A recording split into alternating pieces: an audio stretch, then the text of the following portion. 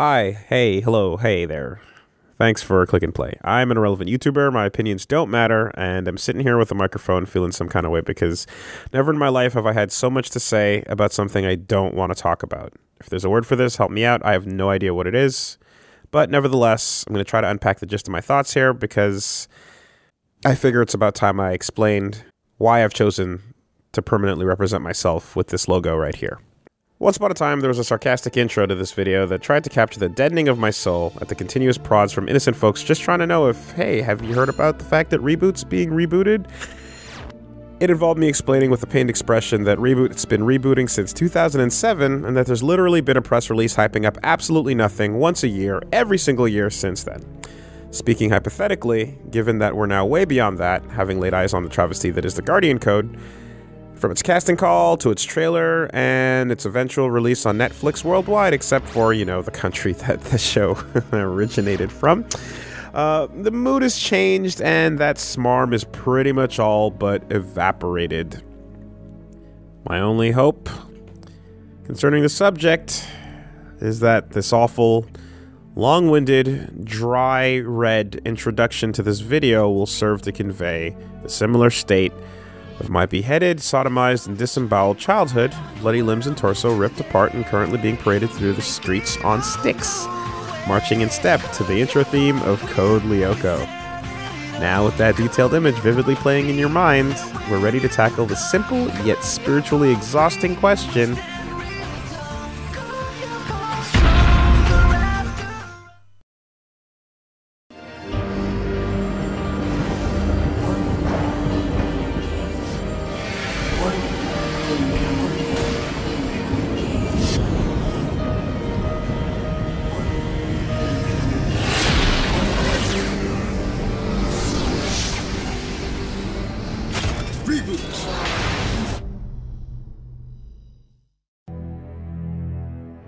Reboot's the first thing I'd ever seen on television that changed my life. You can go ahead, roll your eyes at that, that's cool, it's totally fine, I'll wait. Reboot is a 3D animated Canadian series that aired in 1994 on YTV and ABC. It was produced by Mainframe Entertainment. The concept was created by Gavin Blair, Ian Pearson, Phil Mitchell, and John Grace, while its art direction was done by Brendan McCarthy of Judge Dredd, TMNT, and Fury Road fame. In fact, you can watch the whole thing online for free right here at this link. It was a charming, idiosyncratic show that targeted kids who spent all day thinking about video games, with a weird sense of humor, and a strong setting. Bits and punchlines ranged from downright hilarious to literally no one born after 1967 is gonna get this reference to The Prisoner, Dan Didio, what are you doing? It's visually dated enough that every time a sweet summer child stares at my hat and realizes it's not a Triforce and decides to look up the source, there's a handful of remarks that usually follow along the lines of, "Wow, why are you obsessed with something that looks so bad?" For what it's worth, contextually, Reboot was the best looking 3D animated show at the time. See, if you take a look here, you can compare its closest competitor at the time, Nothing, and you'll see that Reboot's shaders and render engine are quite actually a bit more nuanced. It was literally the first fully 3D animated television show ever made. Prior to this, your only bet was live action with 3D sprinkled in. And even then, the good stuff was exclusively for films with a name like Spielberg attached. Otherwise, you're hanging out with Captain Power and the Soldiers of the Future. I vividly remember watching the very first promo that aired before the show ever came out and not understanding what I was seeing. I was used to movie CG being cued into live shots, but this was clearly different. This was something that wasn't attempting to be realistic at all. It was some sort of new shiny form of cartooning. There was camera movement, and I just remember failing to wrap my head around exactly what I was looking at, but also realizing that it was this coolest thing I'd ever seen. I was excited at the prospect of like a whole new type of cartoon, a whole new medium to animate with and to create characters, build worlds, tell stories. It was something that was really different from the traditional older methods that I had grown up with and was used to. And I was right on time for the introduction of 3D animation, not as an accessory for film, but as a self-contained medium. To my young mind, it was like witnessing the first time in history that a story was told with fully hand-drawn animation. I could tell something important was just invented, or at the very least, just hit a point or a plateau of significance, and I wanted to learn everything I could about it. By the time the first season was wrapping up, I was learning to use 3D Studio 4 and DOS with a life goal of one day working for Mainframe Entertainment. I digress, but I guess the point is, sure, yeah, the characters could barely put one foot in front of the other for the first season, but God bless them, I wouldn't have it any other way. I really wouldn't. When it comes to voice acting, we're talking Kathleen Barr, Gary Chalk, Michael Banyere, Michael Donovan, Scott McNeil, Stevie Valance, Sharon Alexander, Paul Dobson, and Tony J. The various children as well that played Enzo Matrix. There's a lot of awesome talent that went into the voice acting on this show over the years. You've got to acknowledge it. My format, Virus, the queen of chaos.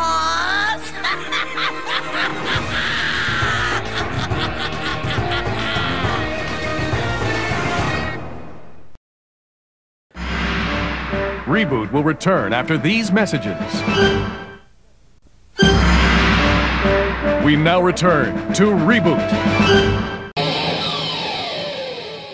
Reboot is about the adventures of Bob, a reference to Rowan Atkinson's Blackadder. Oh.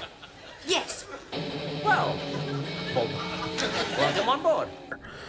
Guardian of Mainframe, the city inside of a computer, and his friends Dot Matrix, as in printer, and Enzo Matrix, as in tiny Italian child. They fight to protect the citizens, sprites, and binomes from viruses who would corrupt and conquer, such as Megabyte, as in digital storage, and Hexadecimal, as in the numeral system. But most importantly, they protect the city from the user, an analog for us, the humans unknowingly endangering the lives of mainframers every time we boot up a computer game. Video games are killing people, folks. Well, not people so much as, well... And look, the point is that when a game is played, a game cube descends from the skies and drops on a section of the city. All those trapped inside must act as AI for that game, challenging the human player. When the user is defeated, the game is over and the cube returns to parts unknown. But if the user wins, all who are a part of it are nullified, which is a fate worse than deletion. Effectively, since all the citizens are somewhere on a computer and nothing on a hard drive ever really gets erased, the data that is these citizens just kind of gets wiped, and they effectively lose everything that makes them who and what they are, becoming goopy, squishy little slug-like creatures that can't do much besides squirm around, feel pain, and spoilers. Huge spoilers. Speaking of spoilers, let's get into some, shall we? Largely identifiable by its constant attempts to break the chains of age-appropriate censorship in the early years, Reboot from the get-go wasn't so much about pushing the envelope as much as it was about trying to be itself while accidentally discovering that the envelope exists. Characters like Dot, despite being conservatively dressed, were deemed too sexual by the boards of standards and practices. Cause we're living with BS and B. Yeah, we're living with BS and B. Oh, it's fun to play in a non-violent way. In a non-violent way. Yeah! And were forced to have her chest remodeled to what is now referred to as the mono breast. The situation is pretty similar to a show like Invader Zim. So they found themselves constantly being content swatted by nonsensical censorship, including but not limited to an older sister kissing her brother on the cheek promotes incest, and hockey is offensive slang in certain countries. It made no sense. Forced to deal with this endless censorship and board filing of seemingly random complaints in order to validate their own existence, perhaps? Who knows? Reboot as a show fought back where it could, but it was rough. Either way, they still took us on family-friendly video game adventures inside the computer, and that's all we really expected of them at the time. It's important to understand all this suppression so that I can recontextualize where the show goes next. Ending the second season on an uncharacteristically dark cliffhanger, leading to the loss of the main character Bob, an all-out war breaks out. Originally created to fill the role of insert child that kids can relate to, the immature character Enzo is suddenly forced into having responsibility, something he's always wanted, but then some. Thrust into a world of wartime responsibilities with shoes way too big for him to possibly fill, Episode after episode goes by, unafraid to end with the day no longer being saved because Robin is not Batman. For those of you taking notes, the momentum that took Reboot to new heights in later seasons actually all started with a chain of events that kicked off in Season 2, Episode 5, Painted Windows. After forcefully having her mask removed, an extremely traumatized Hexadecimal is left with Mike the TV to help her recover. Instead of doing this, of course, he instead unwittingly releases a web creature into the offline computer city of Mainframe from Hexadecimal's lair. As we all now know, nothing good comes from connecting to the internet. Not even once. The important takeaway is that absolutely everything bad that has ever happened in Reboot is Mike the TV's fault. Meanwhile, in the real world, despite good ratings, the show is promptly cancelled and Disney buys ABC. It's the ABCs! They've turned on us! Treacherous dogs! Fortunately, as a Canadian production, it continued into Season 3 on YTV, and eventually Cartoon Network. While initial plans to follow up Season 2 with a movie called Terabyte Rising fell short, Mainframe's investment in better software led to a massive technical improvement over models, animation quality, the whole show really. Similarly, without ABC in the picture, Mainframe was free to write a show for ages 12 and up, allowing them to completely abandon the loosely episodic format in favor of an ongoing, directly continuous plot. On a personal note, as a longtime fan of fighting games, watching the different genres being parodied from episode to episode had me hyper-actively waiting for the day that we'd finally get to see a fighting game. In a move that would lock me in as pretty much a fan for life you can imagine. When the day came, it was not only the perfect send-up to Mortal Kombat, but it turned out to be the most important episode of the entire series. The day that the user won. Did I mention the improved animation quality? Here it goes. Get ready. The user wins.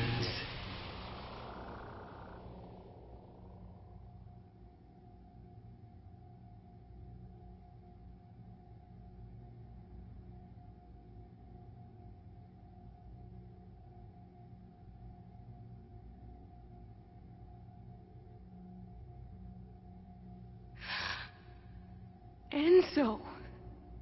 No.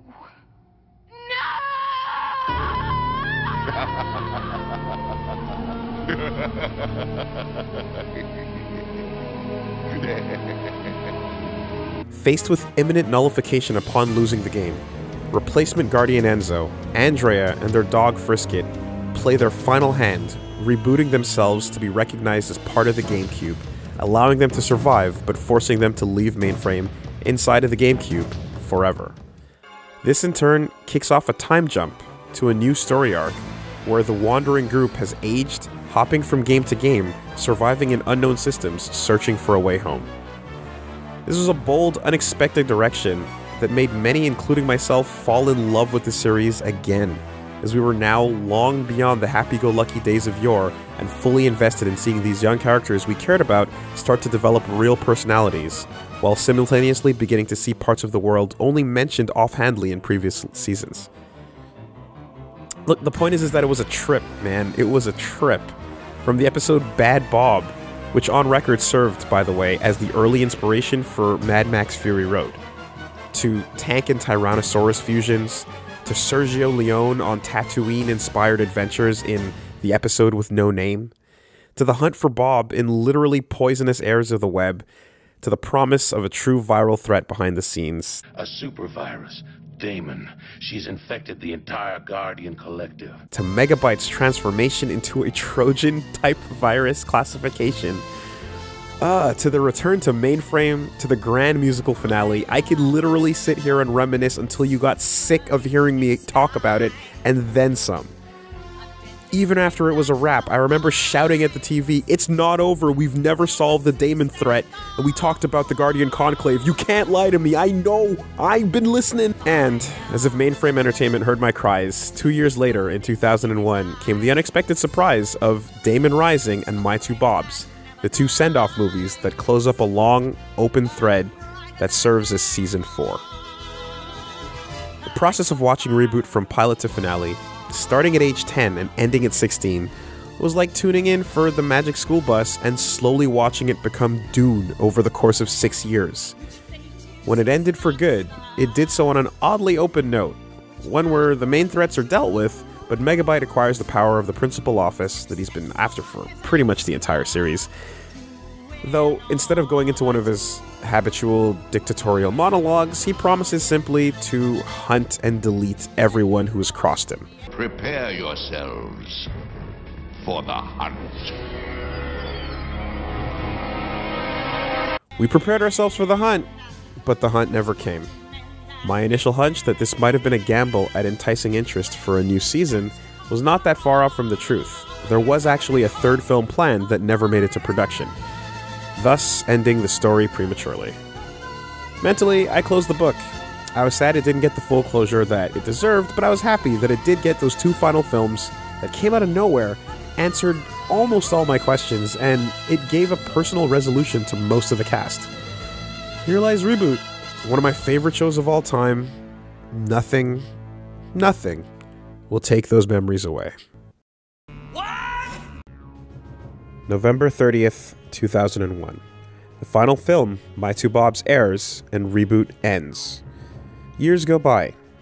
Mainframe, known for this point for TV shows such as Beast Wars, Shadow Raiders, and Action Man, begins the second phase of its life, producing direct-to-video movies for Barbie, Hot Wheels, and Tony Hawk. Also notable is the 2003 Spider-Man animated series, and for stepping in for the final episodes of Max Steel, making the seasons that came before that look pretty embarrassing in contrast. Rumors of another season of Reboot fly fast and loose amongst fans for years, but ultimately nothing surfaces. Late 2004. A Reboot spin-off series called Binomes is planned, but never released. July 20th, 2006. Rainmaker Income Fund acquires Mainframe Entertainment. January 31st, 2007. Mainframe Entertainment is renamed Rainmaker Studios. As Rainmaker, the studio drops all other brands and begins almost exclusively making direct-to-video Barbie movies. As of current year, there are 30 of them. June 12th, 2007. In an almost foreboding move suggesting the end of an era, the Art of Reboot book is released. I talked to Jim Sue about the current state of affairs. He's a pretty cool guy. July 23rd, 2007. Rainmaker Animation announces the return of Reboot as a film trilogy. Collaboration with companies Zeros to Heroes is announced as well. A press release details that the film trilogy and the accompanying comic will quote-unquote draw on the fanbase to help drive the creative while empowering the fans' voices in the show's direction. Reasonable individuals question the sanity of this concept, but excitement for the return of Reboot overshadows all. Early 2008, Reboot.com is updated with a countdown clock and a mailing list for all Reboot-related announcements. Hype intensifies. A fan-submitted pitch contest is held for the webcomic. May 30th, 2008. The countdown clock runs out and issue 1 of Reboot Paradigms Lost is released. October 6th, 2009. A 15-second teaser is released, briefly showing a much more futuristic Mainframe City. A new voice announces warning, incoming game, as a GameCube descends. A new logo appears reading Reboot, prepare for the upgrade. It is simultaneously everything and nothing all at the same time. December 3rd, 2010. After a decade of waiting, the original show finally makes it to DVD. Fans hope that this resurgence could somehow build the momentum for an anticipated reboot, and go to sleep staring at the ceiling. February 2011. Rainmaker pulls the Reboot movie trailer offline and removes all references to Reboot from their site. Oh. November 15th, 2012. Chinese studio Zing Zing Digital attempts to buy out Rainmaker, but fails. The CEO is replaced. Michael Hefferon replaces Catherine Winder as the Rainmaker president. September 30th, 2013. Press release. The return of Reboot. Rainmaker announces that Reboot is getting rebooted, but it's back to being an animated TV series. And it's in celebration of the 20th anniversary coming up in 2014. And Rainmaker's TV division changes its name back to Mainframe Entertainment. Fans are delighted at the news that things are going to totally be exactly the way they were, guys. Totally the same. No need to worry, guys. Hey. Fans begin to worry. Huffington Post writes a thing, and everyone gets excited because it's the first they're hearing of a reboot, except it's not. But it might as well be because it's unreasonable to expect people to remember a press release from 7 years prior that leads to nothing. October 31st, 2013. It's revealed that Rainmaker is bleeding money at losses of over $1 million a year. It's been going for quite some time, and apparently they were demoted from the Toronto Stock Exchange board, prompting the aforementioned attempt of a takeover by Zing Zing. Fans string together the likely narrative that every empty press release over the years has actually been an attempt to drum a pipe in the hopes of attracting a miracle investor. It's also revealed that the new show will have very little to do with the old one. In an interview with Michael Heffron, he states, quote, "I don't think too many people would remember what a dot matrix is anymore. I think there's always opportunity to bring characters back for fun cameo appearances. We're very big fans of the characters, the world, but now trying to say how do those characters and worlds fit in today for a new generation of kids who don't know anything about the previous reboot." A follow-up interview with the fan site Reboot Revival reveals that some quotes were out of context, quote-unquote, and that old characters will play a key role. November 27th, 2014, Rainmaker announces the name Reboot the Guardian Code. The line, being reimagined for its 20th anniversary, gets touted around a whole lot, despite nothing actually coming out on said anniversary besides said announcement. Huffington Post writes another thing. Fans rub their eyes, look at the calendar to double check to make sure they're not hallucinating that yes, despite some excited text messages blowing up their phones, this is in fact the 5th time that the reboot has been announced. Fans decide to continue living their now adult lives. Elsewhere in a place that doesn't exist, someone attempts to celebrate their wedding anniversary day by announcing the announcement that there will totally be a big celebration coming someday. Partner is told, stay tuned, lol. June 8th, 2015. Chorus greenlights Reboot the Guardian Code. An image of a shiny helmet reflecting a sort of but not quite megabyte looking thing is released. June 6th, 2016. It was at dawn's first light that the casting sides crawled from out the depths and beached themselves on our shores. Fans around the world worked restlessly to save the village from certain death by pushing the bloated, gaseous corpse back from whence it came. For if left unchecked, it surely shall burst and spread festering disease, damning all life on the island. But lo, it was not meant to be. For when the naive village folk set eyes upon the great bloat, only too late did they realize that there was not one, nor two, but 5 swollen, fetid, decaying omens of certain extinction, sprawled out in invitation on the beach. Bodies though they were, it could not be said whether or not these heaving sacks of veiny flesh had ever held the breath of life. To call them creatures would diminish the putrid sense of horrible other, beyond the knowable, the very concept of endless gnawing pain, the thing they call home. 5 they were, and in the village elder's eye, they reflected. With a single tear that never fell, he knew their names. He had always known their names. Austin, the skater dude. Parker, the techno geek. Tamra, the intense, opinionated alt chick. Gray, the jock. And Vera, the attractive Asian AI. October 25th, 2016.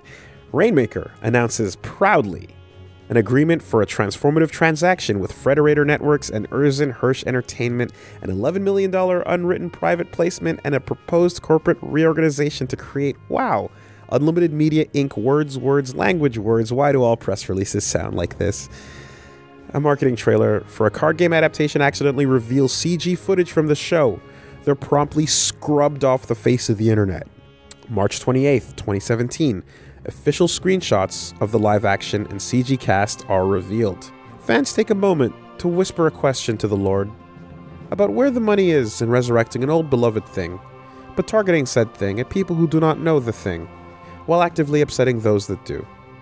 It would later be revealed that the series is slated for Netflix worldwide, except for Canada, which would only see the show on YTV 1 month later. YTV releases initial promotional material on Twitter. Fans respond. YTV is not very amused. February 21st, 2018. It is revealed via a series of many interviews that Michael Hefferon's goal with Reboot, The Guardian Code, is to inspire the kids. It is revealed that Michael Hefferon's son, for example, wants to be just like the main character Austin, the leader of the new teens and the guardians of the show. It is also revealed that Michael Hefferon's son's name is Austin.